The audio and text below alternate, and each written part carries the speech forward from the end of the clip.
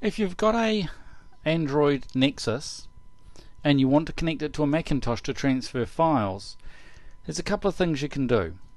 You can download the Android file transfer application, which will make it easy for you to transfer files between your Android and your Macintosh. When you first connect your Nexus to your Macintosh, you should see your Android appear here in this list of devices, because it's a spare hard drive. If it doesn't, then you'll need to go to this website, android.com file transfer. I did a Google search and found it.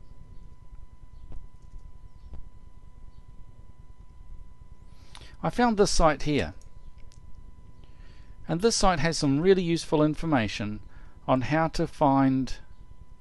This site has some really useful information about converting files from your Macintosh to your Nexus 7. So it's right here, Android file transfer.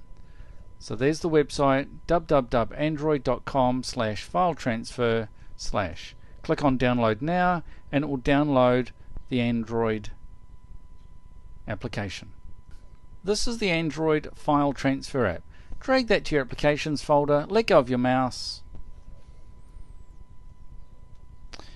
drag that to your applications folder, here's an alias of it here, and it will install that for you.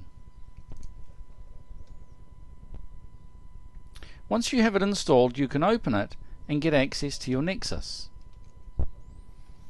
So if you have music, put it in the music folder. If you have movies, put them in the movies folder.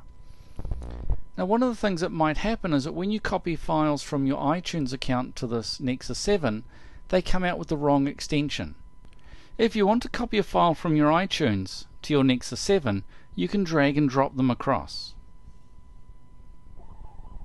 and it'll start installing that. I'm just going to stop it because I can't do anything while it's transferring that movie. Now, once the movie's there, it's got an extension M4V. Change that to MP4 just by clicking on it and retyping MP4 for the extension. That movie will now play on your Nexus.